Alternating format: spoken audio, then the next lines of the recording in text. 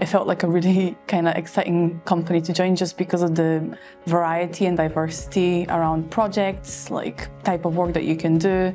And yeah, it just seemed like a good fit, and I've been here ever since.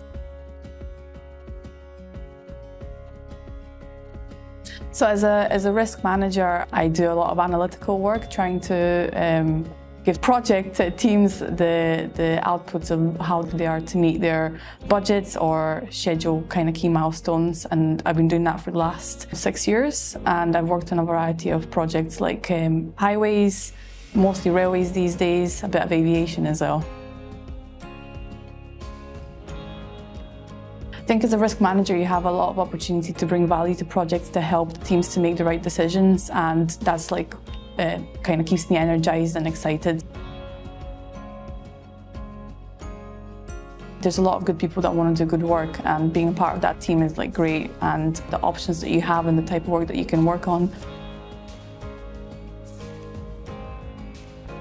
The fact that it's like an engineering-only company, there's actually a lot of project management work that we do that I don't think a lot of people realise that outside of Mott MacDonald.